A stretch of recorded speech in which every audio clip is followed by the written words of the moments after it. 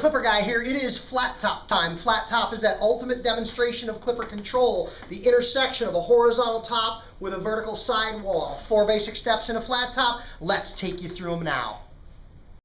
Step number 1 in flat top cutting is to cut in the perimeter. In a tapered haircut, we rock out to leave blending hair. In a contour cut, like a crew cut, we follow the curve of the head. In a flat top, when we get to the widest point of the head, we head straight up. It's going to look like this. Straight up off the head, straight up off the head. When you get to the widest point of the head, you'll begin to build that vertical sidewall that is so characteristic of our flat top shape. Step number 1, cut in the perimeter all the way around the head.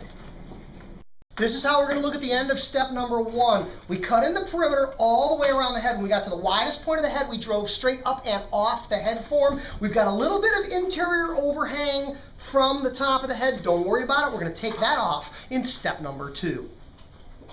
In step number 1, we cut in the perimeter. Step number 2 is now up from below. We hold our clipper comb straight up and down with the top of the tips of the teeth tipped slightly towards us. And we're going to come in and start verticaling that sidewall. Don't worry about getting it completely perfect, but that vertical sidewall and horizontal top intersecting is what makes this flat top a flat top. So we're going to hold that comb up, looking for the short guide in the bottom of the teeth, and squaring in the sides. And we're going to do this all the way around the head, getting that sidewall very, very vertical right before we flatten the top.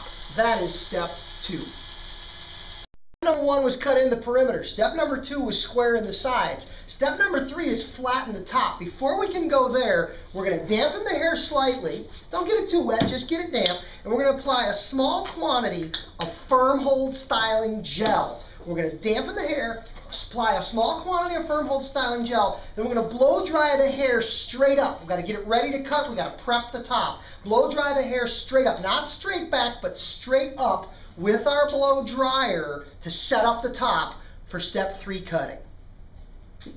Step number 1 was cut in the perimeter. Step number 2 was up from below. Step number 3 is across the top. After we've prepped the hair, we're going to go underhand clipper position because we're cutting over the crest line, and we're going to level out the top. It's going to look like this. Comb flat with the floor, and I'm going to turn this way so cameraman can see this. The comb held flat with the floor, comb it up and level it off. Get your guide. Once you've established your guide, we're going to work our way through the head, leveling off the top. Always picking up a piece of the previously cut section in our comb to serve as our guide and flattening out the top. We're going to work all the way around, continuing to pick up sections and continuing to flatten out the top over the top of the head in underhand clipper position. We're going to level it out all the way around. Pump up the chair so the client is high enough up that you can get a good look at it. And work your way around the head, leveling off and flattening out the top in step number 3. Step number 1 was to cut in the perimeter. Step number 2 was up from below. Step number 3 was across the top, and step number 4 is down from above. We're going to redirect the interior hair down from above, past the curve of the head, looking for that ridge line of hair. And when we strike off that ridge line of hair through over direction, the corner pops in sharp and square. We're going to follow that step 4, redirecting the interior down from above all the way around the head to polish off and finish up our nice square flat top shape. Step number 1, cut in the perimeter. Step number 2, up from below. Step number 3, across the top. And step number 4, down from above. Any lining and edging that would be necessary would be used to finish up the haircut, and we can call this flat top flat.